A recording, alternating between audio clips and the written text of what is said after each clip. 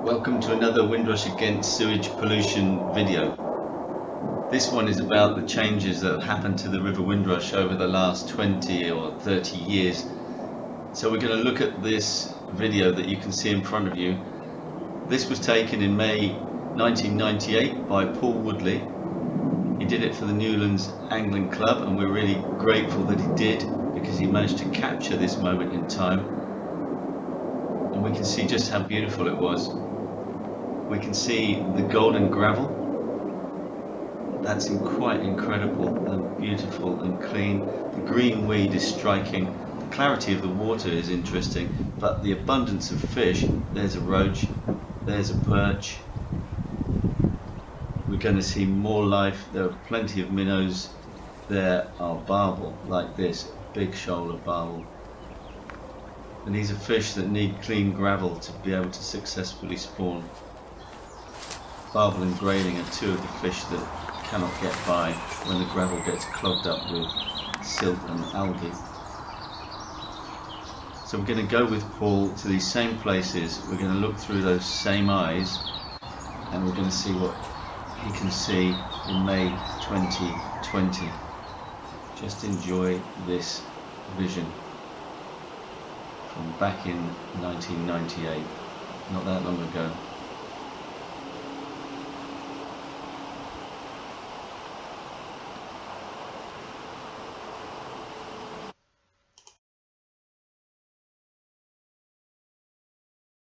So here's Paul Woodley, who took the video for us that we've seen back in 1998, and he's here to look in 2020, same time of year, river's low, as clear as it's going to get.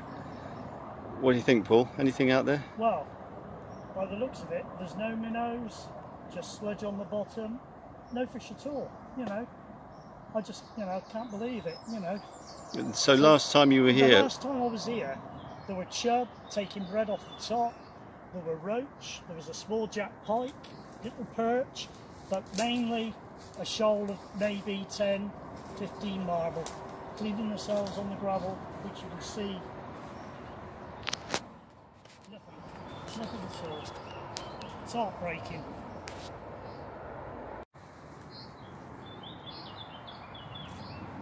So that's another spot where there would have been fish.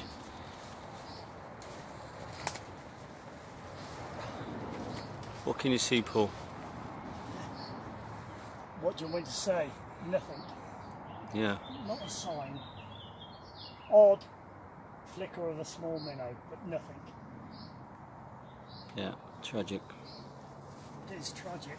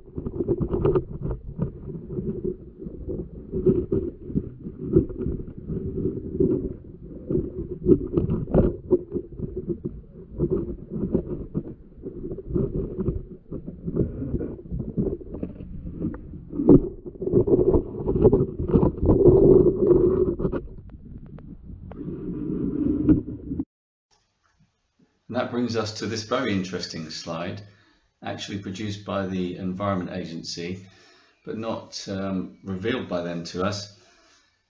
And it shows some very interesting links between phosphate, which comes from sewage works in particular on the Windrush, and the effects on a river. And there they are listed: cloudy water, fine sediment, filamentous algae in huge quantities this year after that winter of big sewage spills, and low plant diversity. Certainly one of the striking features of the Windrush is how much weed has disappeared and how many stretches are now devoid of weed. So really, really interesting stuff here.